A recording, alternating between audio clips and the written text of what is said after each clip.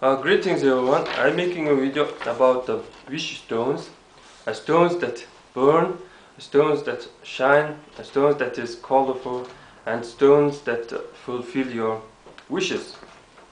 And today I would like to focus on this green fireplace stone that stands for plants.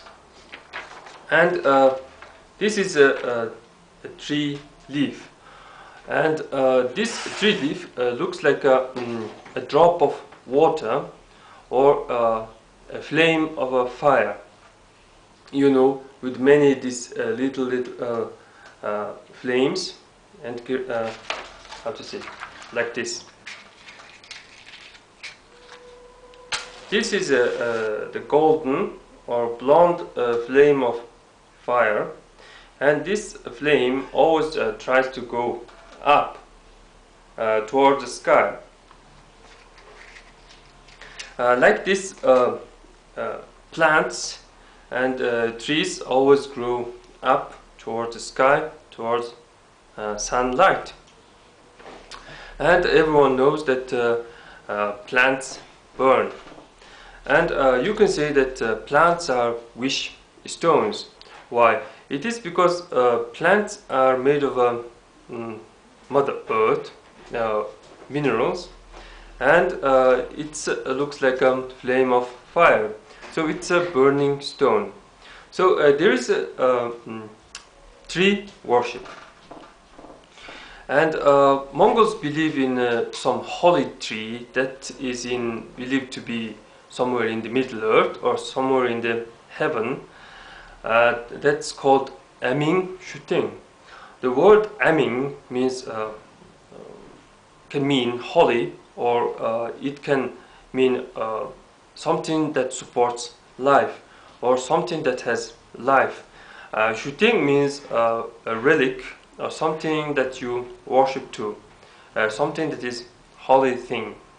So since Mongols believe that white color is a holy color, in the 13th century, Mongols ordered to build a silver tree in their capital city.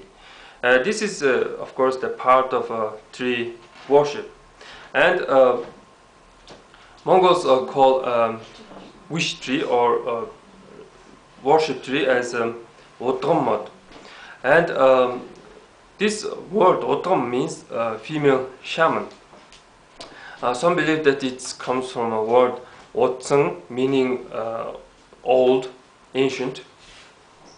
And of course, a special tree that is very old or that gave birth to other trees are chosen as a mother tree, and people worship to it.